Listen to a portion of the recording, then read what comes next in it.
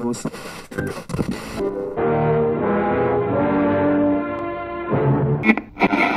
been working on submarines for nearly 30 years. I lost my family to this job.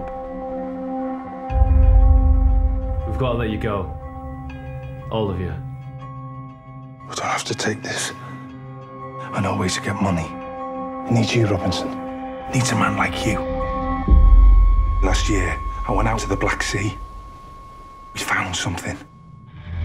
One of the core ideas that I really liked in this movie is this idea of going into something and it not turning out exactly how you expected. Is there like a particular project that you worked on where it kind of ended up the same, like it didn't turn out the way that you had planned, maybe for better or worse?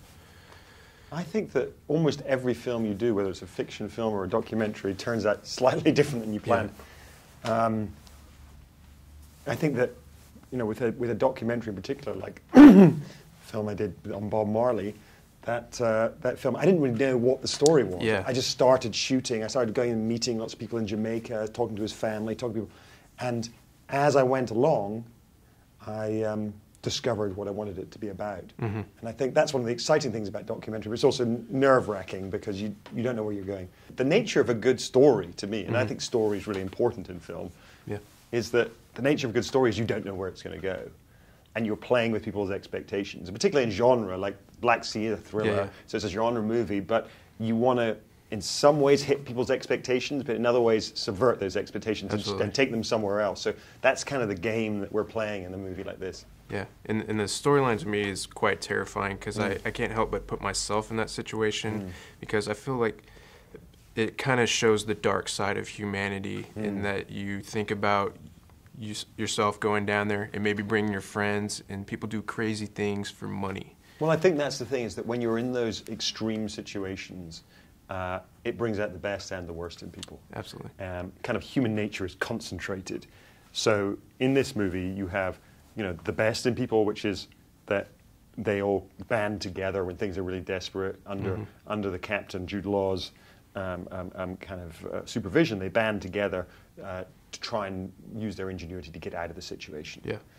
But at the same time, there's the kind of animal, dark side of them, which is feeling like, I'm going to survive and you're not. Or I'm going to make sure that if there's anyone left alive last on this, it's going to be me. And of course, in submarines, that often means, you know, people drowning and other people closing doors on them and not letting them escape and waiting, you know, those sort of things. So, yeah, it's both sides of human nature are present there. And that's, I think, what I loved about the setting of a submarine. Or one of the things is you've got this great tension all the time in the story because of just the environment you're in. Yeah. But also, you've got the kind of heightening of human nature. You've got the good and the bad present at the same time. Yeah.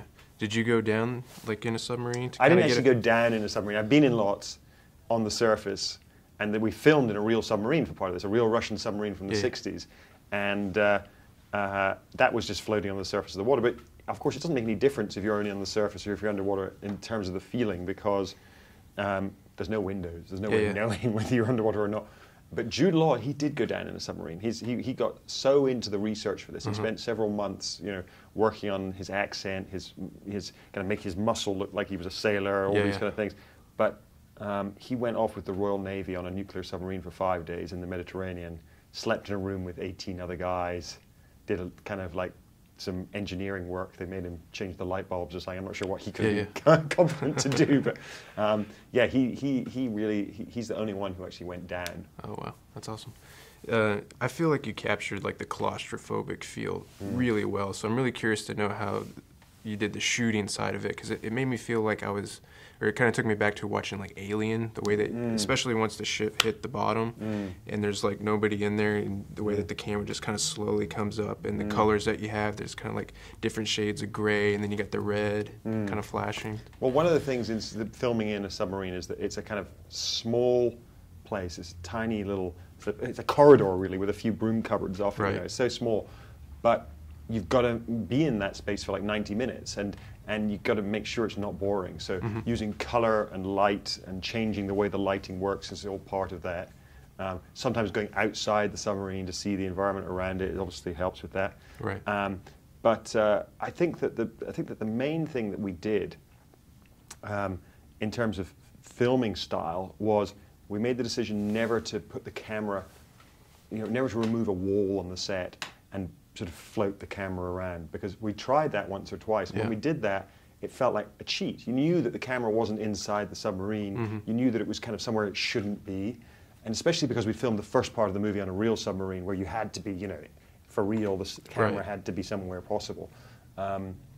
Yeah, we realized that we had to be authentic. And it's frustrating because it means you can't move the camera around like you normally would in a movie, and you can't move the actors around like you normally would, because it's kind of, they're all in a corridor, really. Right. But it definitely, in the end, it pays off, because it feels claustrophobic, it feels realistic. 5, 4, 3, turn! Robinson!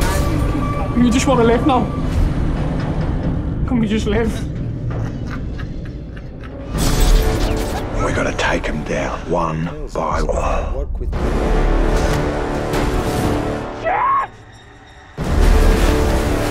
Don't close that door!